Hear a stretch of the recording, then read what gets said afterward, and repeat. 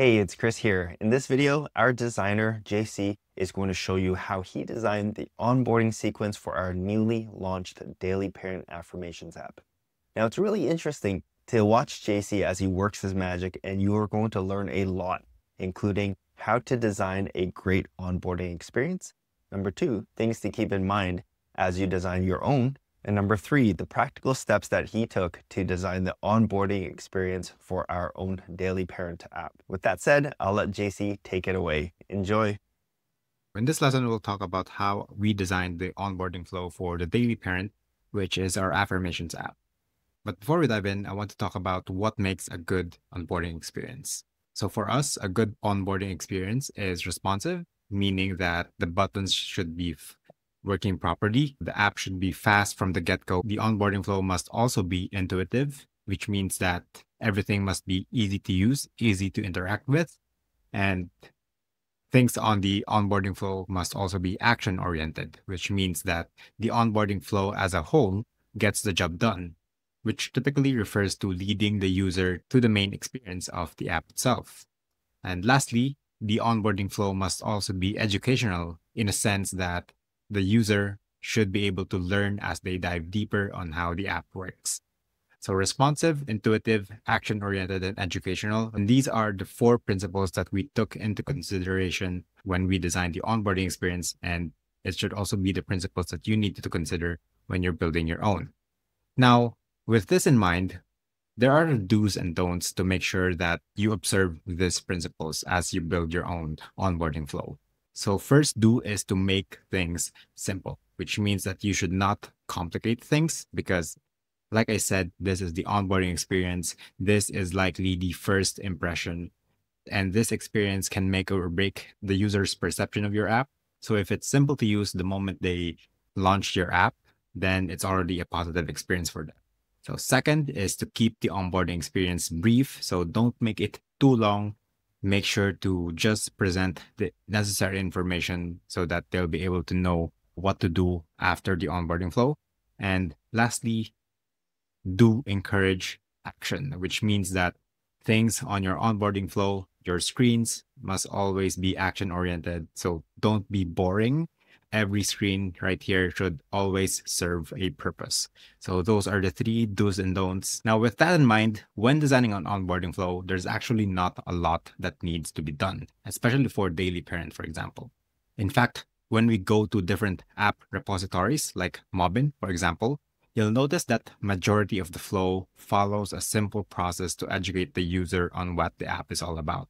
So it typically starts from the splash screen, like a summary of what the app is all about. And then it asks questions about the user and then some options to tailor the experience towards the app. And then after that, the second half of the onboarding flow is typically just asking for permissions to send out notifications, access gallery, and all those stuff.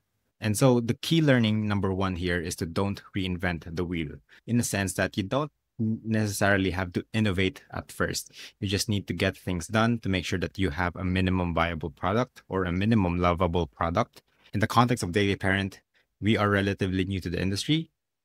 We wanted to introduce something new, but at the same time, build something familiar. So what we wanted to introduce is an affirmations app for parents. Now, there's already a lot of affirmations app out there, but there's limited number or very little number or only a handful number of affirmations app that's dedicated for parents. So that's something that new that we wanted to introduce to the world. But because there's already a lot of affirmations app, a lot of the onboarding patterns are already established. It's already being used by millions of people. We didn't have to reinvent the wheel. We just made sure to follow proven patterns to make the app easy to use and make the app familiar to those who are already using other affirmations app or app that's similar to us. In fact, one of our main inspirations for the affirmations app used this VStack selection, like this list of selection in the onboarding flow. And we actually wanted to adapt the same approach in our onboarding to see for ourselves if it's successful. Like I said, this is still in the MVP stage. So we wanted to build fast, we wanted to ship fast, and we want to let the users experience the app fast too. And so in the future, if this onboarding flow isn't converting properly for our users, then it's a signal for us to innovate our onboarding flow and present these information differently. But for the context of building your own onboarding flow, shipping fast, shipping your first MVP, you don't have to reinvent the wheel. Make sure to use proven patterns and just build upon what others have built so far. Now, the second strategy on how to design an onboarding flow that gets the job done is to make people excited. Now, how do we make people excited is by using what we call design psychology practices. This is basically ethically hacking the psychology of our users, so tapping into their psychology and further convince them into engaging with our app.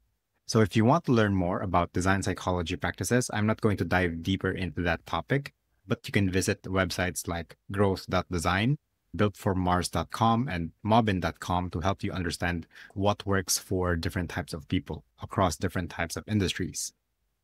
For Daily Parent, one technique that we use in our onboarding flow is a technique called priming and transitioning. So to give you an example, this onboarding for screen was initially a different screen. So it used to be like this one, onboarding 57. So I'll just drag it here. So what you see here, rather, I'll just put it side by side so you know the difference. So as you can see here, this one is the old version. This one is the new version. So in our old version, I rename this old, this is the new. This is the initial design. It says benefits of affirmations for parents. Replace stress with inner peace, build deeper family connections daily, choose self-compassion over self-criticism, continue, all those things.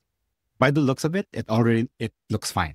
But when we discovered a technique called priming and positioning, we transformed this screen into something like this, finding the best affirmations to help you, replace stress with inner peace, build deeper family connections, practice self-compassion. And what this essentially does is that if you understand this context, let me just put it here, right here. In this context, the user is selecting the categories that describe them best. So whether they are a new parent, working parent, or a stay-at-home parent, any of these types of parents, once they select on any of these selections, they click on continue. It doesn't make sense for them to arrive at a screen that talks about the benefits of affirmations for parents because they already have an idea on how affirmations get out. That's probably the reason why they downloaded the app in the first place. So the reason we changed this is because after selecting this, we wanted to make them feel that we are already processing the right affirmations based on the category that they selected. So by using this new screen, it's saying that we are in the process of finding the best affirmations to help you based on the categories that you selected on the screen before. And after this, the continue button will appear, and then the rest of the onboarding flow will continue. So that's one design psychology technique that we implemented in the Daily Parent app. So as you can see, it's a very little change. Feels like a very minor change because as you can see, we just paraphrased the title. We put check marks instead of bullet points. And this basically conditions their mindset that we are already in the process of customizing the affirmations that will be suitable for them. So this is like a design psychology that sort of improves their perception for the app. Now, you don't have to leverage all kinds of design psychology practices in your app. Just make sure to identify what works best. You can apply one or two. You don't have to go overboard because again, design psychology is about ethics, ethically encouraging people or hacking into the psychology of people. But once you've implemented one design psychology practice or one design psychology technique in one every flow, then you're all set. You don't have to populate your app design with different strategies or different psychology practices. Just one will go a long way. The next technique that I wanted to talk about here is to keep the screens relevant to you and the user's goals. So again, in the context of this app, our goal is to understand what works and how our audience will behave throughout the onboarding process, which means that we don't want to put onboarding screens just because a competitor has it or a similar app has it. So our goal is to, number one, encourage downloads, encourage recurring use, and also encourage conversion. By what we mean by conversion is that it should encourage people to keep using the app and they will actually use the app. This is the reason why we implemented notifications on the onboarding flow, because we want to make sure, or we want to encourage people to keep using our app. They can also customize the kinds of affirmations that they will see. They can also customize the app icon so that they can choose which app icon resonates the best for them. So we can introduce more styles of app icons, but for our MVP, we just introduced 4 simple styles. And then there's also the option to customize the theme of the app, like a default or a dark theme. And then lastly, there's also the option to customize or add a widget to the home screen so they can use the app without actually having to visit the app. So they can just see an affirmation on their home screen by adding a widget. So these types of customizations allows them to have a sense of ownership, which eventually we believe will encourage conversion and will generate a positive experience for them. So if we zoom out a little bit, it all boils down to what kind of goals that you want to achieve in your onboarding flow. So in our case, like I said, we wanted to encourage downloads. We want them to keep on using the app, keep on visiting, keep on opening the app. And to do that, we have to make sure that they have a sense of ownership to the app. The app needs to resonate well with them. And that's the reason why we tap into the design psychology.